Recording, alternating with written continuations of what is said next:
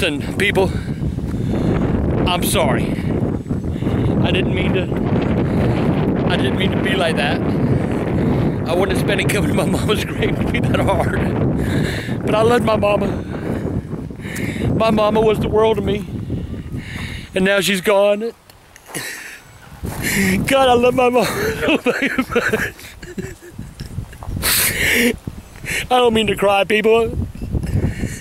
I just love my mama, and she's gone, and I don't have my best friend in the world is gone. My best friend in the world.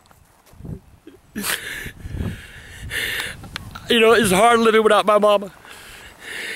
You know, I got Michael. Michael's the only one I got. And now Charlie's back in my life, so I'm hoping I can rekindle something with him and make our lives happier together. I'm sorry, kids. I can't do this no more.